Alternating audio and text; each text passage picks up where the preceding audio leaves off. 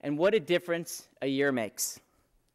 Just a year ago, when we began, we faced a deteriorating situation. Our AAA credit rating was deemed negative. Unemployment rates were rising, and we faced a $4 billion budget shortfall. Rising long-term costs with Medicaid, with pensions, and a whole slew of programs that we didn't think we could afford. And we had a pill mill crisis where our Attorney General would lead the fight to turn around families' lives. Facing these challenges, we went to work.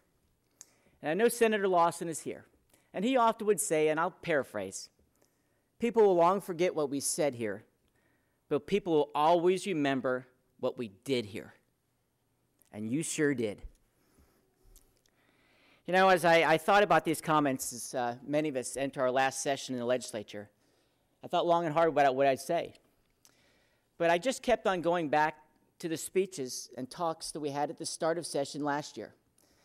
I got to admit, the agenda that Don and I put together last year was one that I thought would take 2 years to accomplish.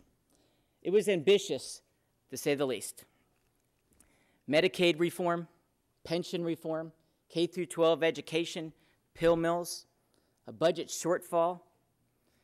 But I can't tell you how proud I am of this Senate and the honor that you bestowed on me to lead this Senate as you met those challenges head on every step of the way in an open and transparent manner like never before.